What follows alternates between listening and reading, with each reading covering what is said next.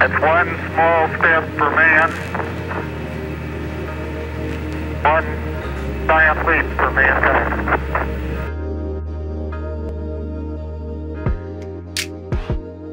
Hey, my brothers and sisters, I hope this day finds you well.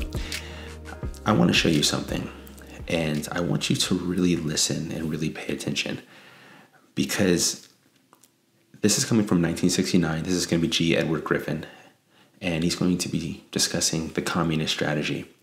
I want you to watch and listen, and then look at the world around you today, and then you tell me if there's any similarities, if you believe that he's completely off base, if you believe that he's just a conspiracy theorist. You tell me. Okay, let's watch this together. And I want you to really listen, really with an open mind. This transcends ideological differences and party lines. That's all just a strategy to divide and conquer us. You understand that? Because we're all Americans. So any label that divides us is done on purpose to ding, ding, ding, ding, ding, divide us. It doesn't matter if you're Republican, Democrat, conservative, liberal, left, right. None of that stuff matters when you get to the heart of it. The heart of it is that there is truth. And truth is what unifies us. Not subjective truth, but objective truth. And the truth is, when you are being attacked, you only have three choices. You can run and hide, you can submit, or you can fight back.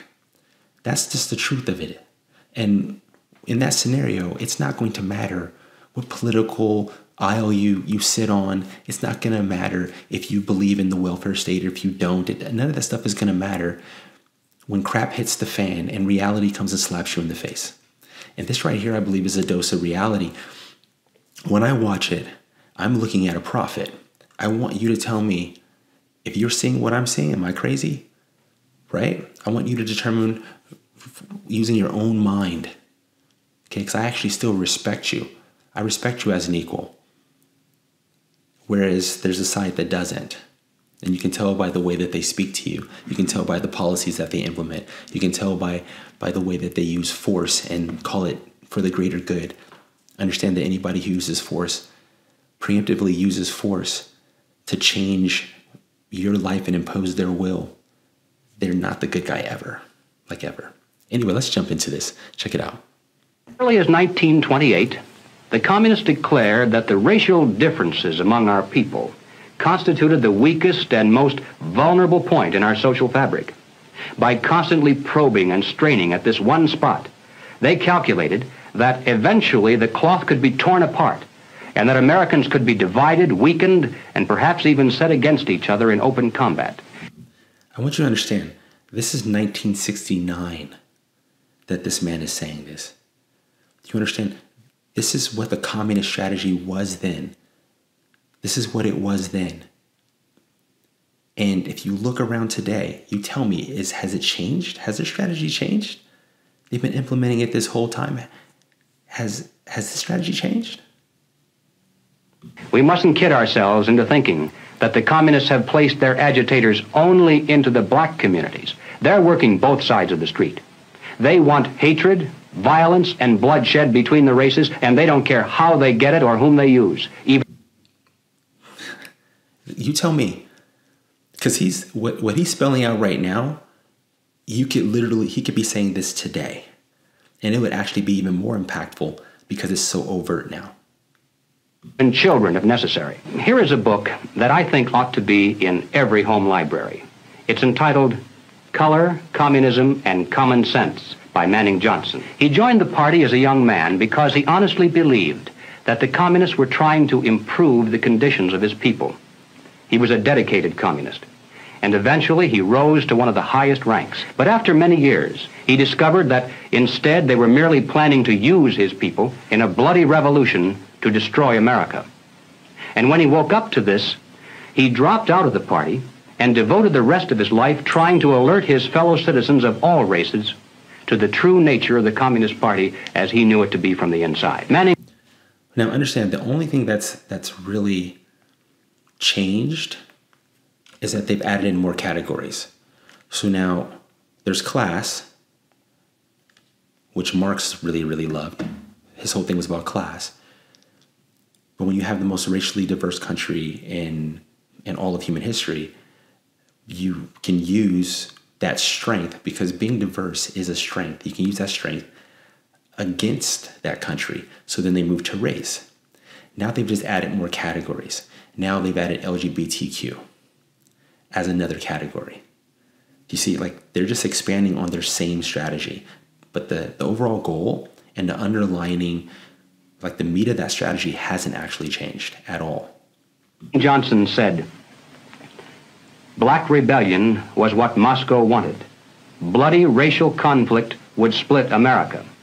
During the confusion, demoralization and panic would set in. Then finally the Reds say, workers stop work. Many of them seize arms by attacking arsenals. Street fights become frequent. Under the leadership of the Communist Party, the workers organize revolutionary committees to be in command of the uprising. Armed workers seize the principal government offices, invade the residences of the president and his cabinet members, arrest them, declare the old regime abolished, establish their own power." Now, here is a piece of vicious communist propaganda that perhaps some of you have seen. It's called... Now, understand that what he's talking about, then, they probably thought he was crazy, probably said he was crazy. Today, people will say, well, he sounds radical and extreme. Really? Were you not around for the riots in summer of 2020? Did you not see that uprising?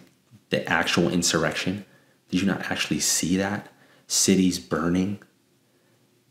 Police officers getting run over by cars and hit with bricks and bats? People getting murdered in the streets? Small businesses, not large corporations, small businesses getting smashed and broken into on a regular basis.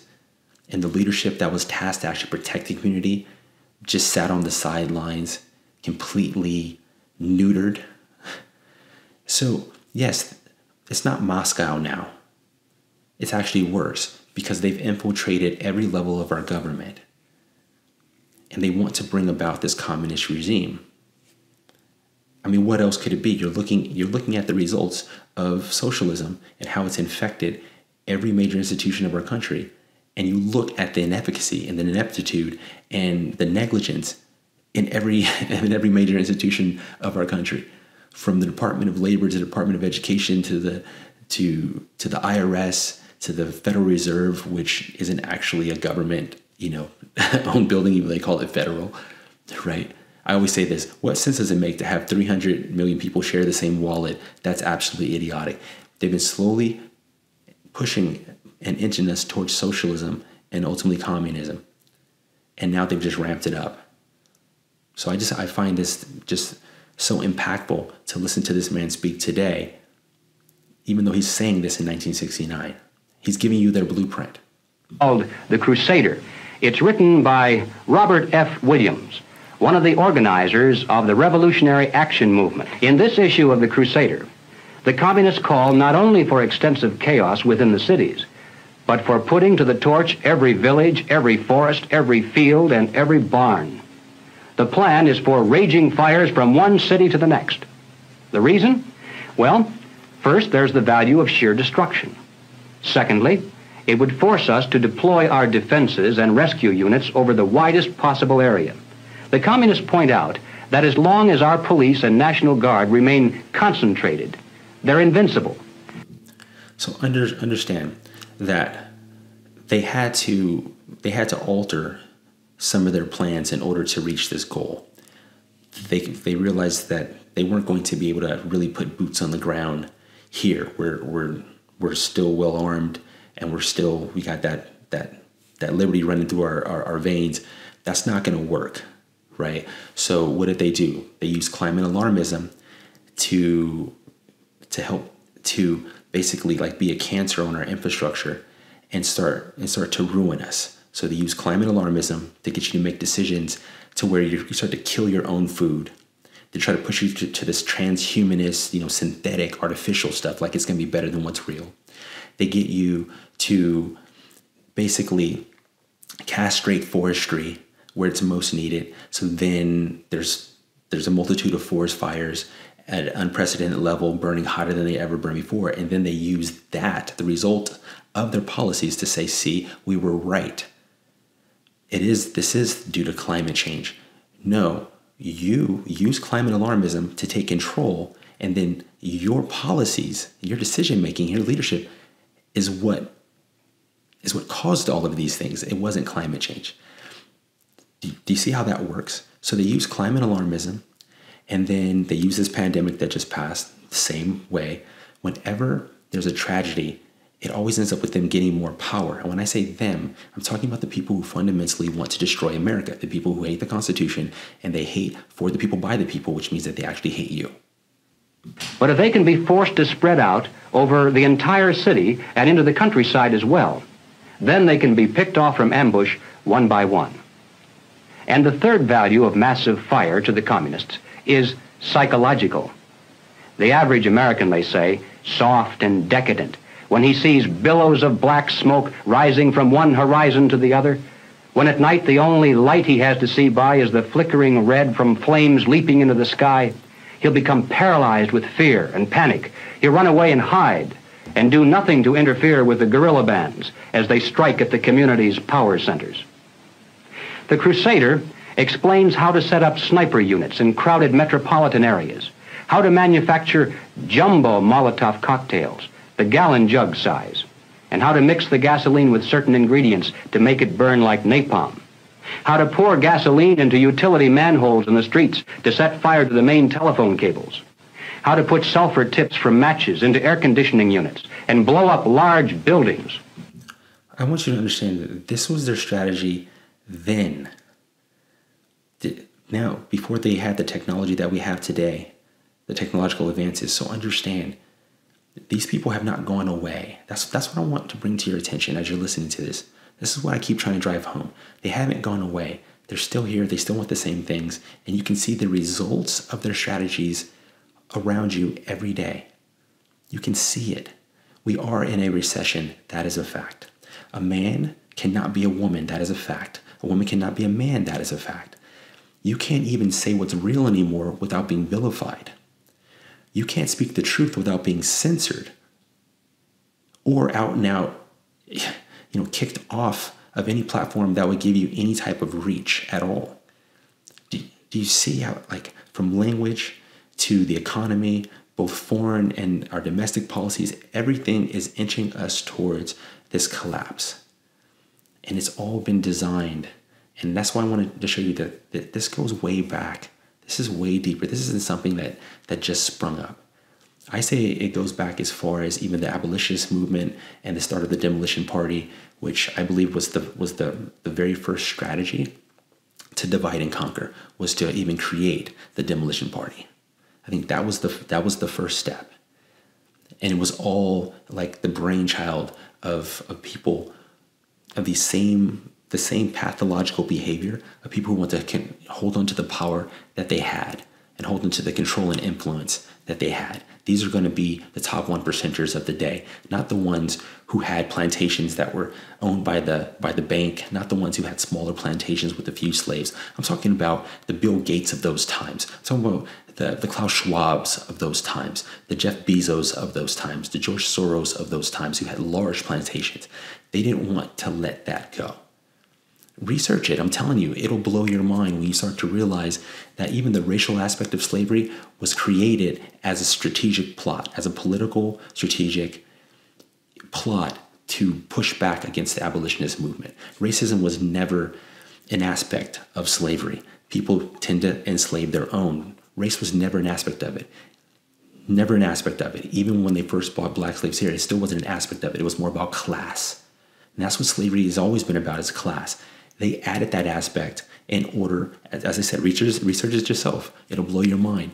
So all this racism stuff today, if that was all just a part of that strategy, it's all part of the plot. And look how long it's lasted, right? How to ignite gas mains and oil storage tanks. It explains how radio-controlled model airplanes can be used to fly explosive charges over heavily guarded fences into gasoline storage areas or munition stockpiles. So here's a great example. They were talking about using model airplanes then. Think about what the drones can do today. Do you see what I'm saying? The strategy is there, but the technology has allowed for some different modifications. Dare I say, make them even more effective. It even calls for infiltration into the National Guard units. Revolutionaries posing as non-militants for the purpose of getting free military training and for gaining access to critical military supplies and heavy weapons. And then, finally, Robert Williams says this: any all-out minority revolution must create a state of crisis wherein almost all of the male population would be forced to remain in their homes to protect their property and families. The middle class is very large, but it is not accustomed to deprivation and terror. Because of its affluence, it has waxed soft. It has no stomach for massive fire, blood, and violence. The motive force behind its life drive is its endless pursuit of prestige, conspicuous consumption, and sensual pleasure. In other words, we've gotten comfortable and we're willing to trade our liberties, trade what we know to be true in order to maintain that level of comfort. Is he lying? Like, you see what's happening today, right? Like, they got like educated, college educated folks saying that, yes, I believe a man can have a baby. We have a Supreme Court justice going through her nomination, or her, what's the word for it? Going through her qualification process in Ketanji Brown Jackson in order to be appointed. And she says that she can't define what a woman is because she's not a biologist. That's a perfect example of somebody compromising their character and their intelligence just to gain power and to keep her comfortable life. Because you can't tell me that all of a sudden this learned, very educated, highly educated woman, very accomplished woman, all of a sudden doesn't know how to define a woman without a biology degree. So what he's saying is that soft times create soft people. And those soft people are like clay, are easy to mold and manipulate. Even when they know what the truth is, they will sacrifice that. They will sacrifice their souls in order to maintain that comfort. A few years of violent, sporadic, and highly destructive uprisings will set the stage for the grand finale. After the stage is properly set through protracted struggle, America could be brought to her knees in 90 days of highly organized, fierce fighting, sabotage, and massive firestorm.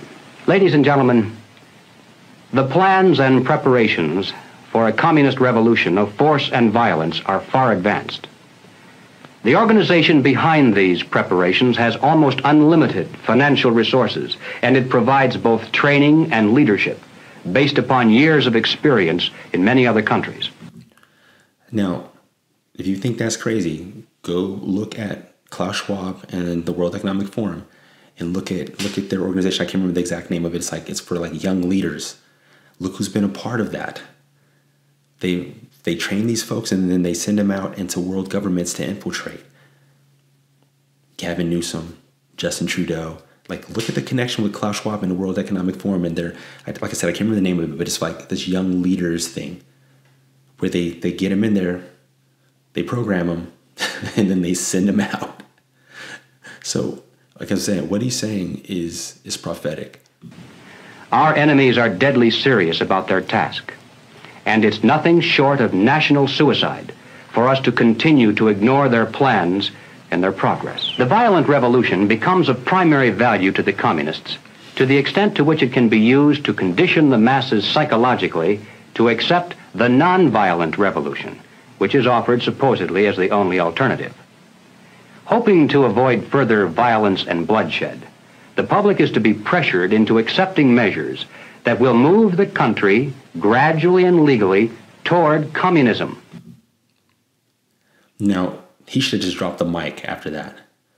This is one of the reasons why they wait until they get a mass shooting that fits their narrative. Because it's not every mass shooting. They wait until they get a mass shooting that fits their narrative, and then they try to use that to undermine your ability to defend yourself so they can take away your guns. So that's just one great example. But what he's saying is they make everything so raw, so violent, and you have like riots and all of these smash and grabs. Look what's happening in San Francisco. You look what's happening in New York, Baltimore. You look at the rise in crime. You look at Chicago. This is all done by design, according to him, to get people to basically accept that path that appears to be safer. Even if that path is a pathway to slavery, they'll accept it because they want the violence to stop. You understand? That's what an abuser does. That's torture, psychological and physical torture, where they keep putting pressure and stress on you, using force, and they break you. They get you to basically accept whatever it is that they say in order to have that pain stop or to have that assault stop.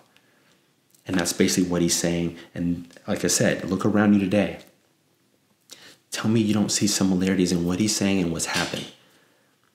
And this has happened in 1969. This is when a lot of this stuff started to get ramped up.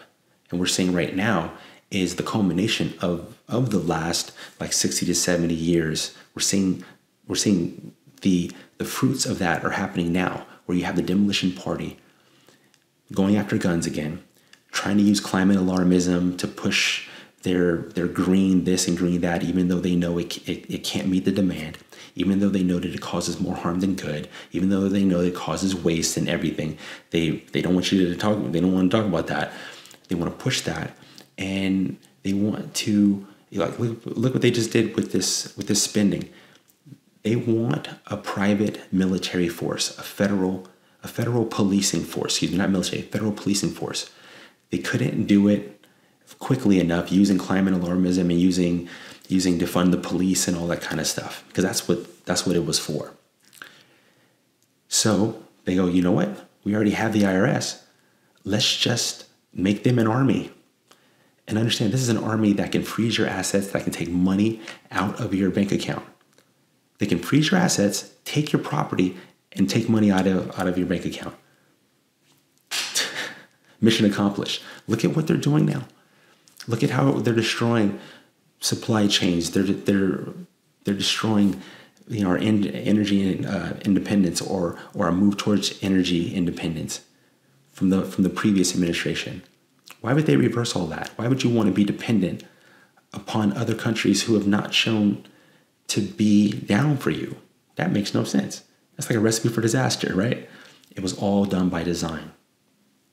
And that's all I really want you to see, is that if this guy predicted it in 1969, and this isn't even prediction, this is actually what the communist strategy was. And I say still is. So this isn't a prediction, actually. So me saying that he's a prophet, actually, let me take that back. He's just reading off what the communist strategy is, and what I'm telling you is that strategy has not changed. But without calling it that. The strategy of the proletarian revolution calls for the quiet conversion of our government into a communist regime, but under the banner of socialism. Well, what is socialism? All right, let's define it. Yes, let's define it. Think about how many children are coming out of college believing that socialism is the way to go, and you tell me that they weren't brainwashed.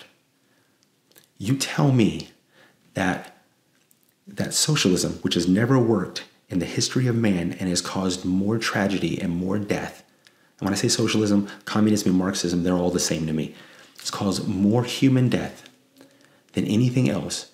Why any person coming out of what's supposed to be higher learning, coming out of that, supposed to have graduated with a bachelor's and sometimes higher if they're going back to post-grad work, how they could come out thinking that socialism is what America should be if that wasn't brainwashing. Because it so counters the truth, it doesn't make any sense. The only thing that would make sense is that it is brainwashing, because nobody in their right mind would want socialism. Nobody would. Nobody in their right mind would want socialism. Now, you can have people that have big hearts and they talk about, well, people should all have health care and people should all be able to do this and be able. Yeah, me too. I believe we should have world peace. I wished everybody had, had food to eat and had medical attention and all that. Yes, but that's how a child believes. You understand? This stuff costs money.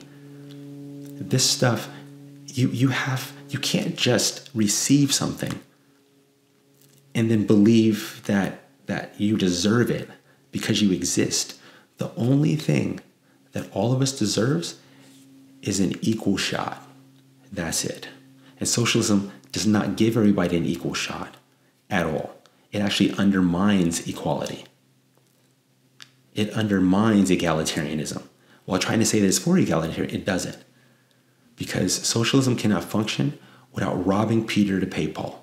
There's no aspect of socialism that can work without robbing Peter to pay Paul. And what these people want you to do is they try to attack you emotionally and say, well, if you had a good heart, you wouldn't mind being robbed from. You wouldn't mind me stealing and taking your property and taking your intellectual property and taking your labor and benefiting somebody else with it.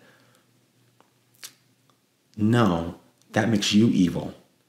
That makes you a thief. That makes you a criminal. That makes you a bully. But you see how they twist it? No, socialism is an ideology for losers. Because only a loser would want to take from somebody else what they've earned and not want to earn it themselves. According to the dictionary, socialism is a political concept based upon the principle of government ownership and control of property, the means of production, and the avenues of commerce. Under socialism, those who run the government, and the communists are confident that in America they eventually will be the ones who do so, those who run the government will know who is to get something and who has to wait. Now I want you to understand, these people who are controlling all of this stuff, as he just defined socialism, they're not producing anything. They're sitting at the top, and they get to say all the stuff that's actually getting produced by these people down here. They're the ones who get to say where that goes, to whom, and for how much, and how much of it. Does that sound like equality to you? Does it? That's what I'm saying. If you want socialism, you've been brainwashed. You've been brainwashed. And I would say this: if you want to start your own commune and you get people together who want to agree, fine.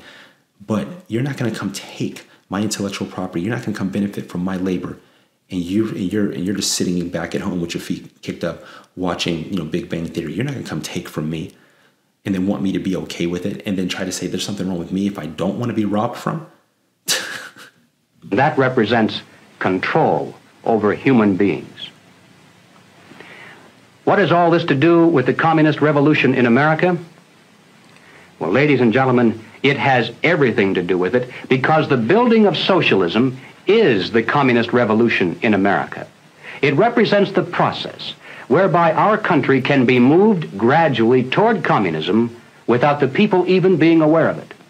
No matter what grievance we may have, real or imagined, no matter what national problems we may face, the communists seize upon these as excuses to build socialism. They have one and only one solution for all problems: more government, and then more and more until it's total government. And forgive me for saying it one more time: total government is communism. Now you can't tell me that what he's saying isn't absolutely 100% true. After every tragedy, whether manufactured or circumstantial, their solution is always more government. And they've been using socialism to, as he said, slowly push us over that edge into the communist pit of hell. Everything wrong with this country today has been infected by socialism. Every major institution, from law enforcement to the institutions that are supposed to be for our welfare, they've all been infected with socialism. Medicare, Medicaid, Department of Education, Department of Labor, Department of Agriculture, Department of Health, all of them, IRS. Our progressive tax structure is socialist. Every aspect of it. It's not free market. It's not free market at all. You want to cure most of our ills, you do two things. One, you get back to supporting the nuclear family. As a society, we support the nuclear family. And then two, you go back to free market. Free market is self-corrective. And the family will handle our moral compass and get us back on track. That's it. 99% of our problems go away.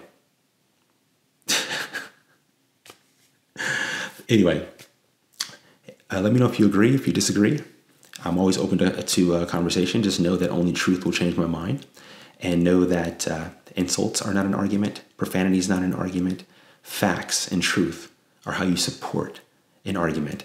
If you want to have a debate, I'm open. I'm definitely open to it. But understand, if you're not coming with the facts, I'm going to crush you.